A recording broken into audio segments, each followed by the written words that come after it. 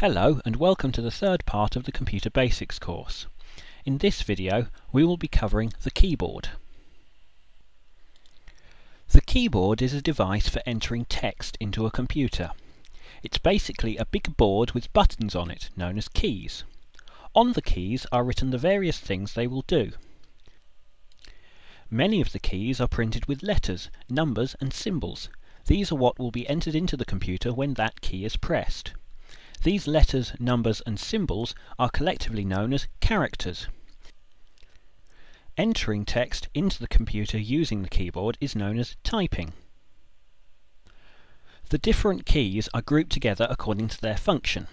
There are the letter keys for entering letters, the number keys for entering numbers and some of the symbols, and the symbol keys for entering other symbols. The other keys do other things that we will cover later.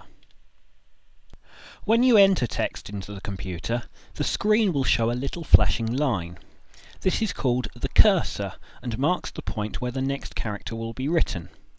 After the character is written, the cursor moves forward so that the next character will be written after the previous one.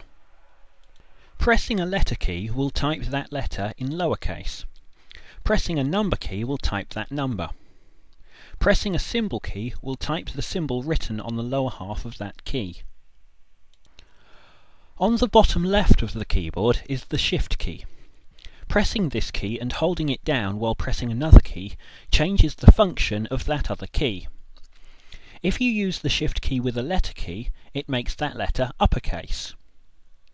If you hold down the Shift key while pressing a number key, the symbol written above the number will be typed.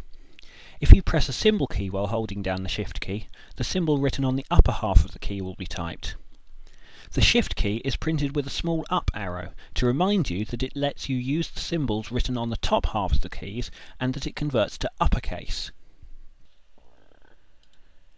The Shift key is a nice way to have uppercase letters for use at the beginning of sentences, but what if you're writing a block of text all in uppercase? Fortunately, there is a solution, the caps lock key. When the caps lock key is pressed, it permanently makes all letters typed into uppercase without needing to be held down. To remind you that this is taking place, a little light will light up on your keyboard. To revert back to lowercase letters, simply press the caps lock key again. The caps lock key has no effect on number and symbol keys. Once you have typed a word, you will want to leave a space before the next word. You can do this by pressing the space bar at the bottom of the keyboard. This moves the cursor forward by one space and with it any text that appears to the right of the cursor.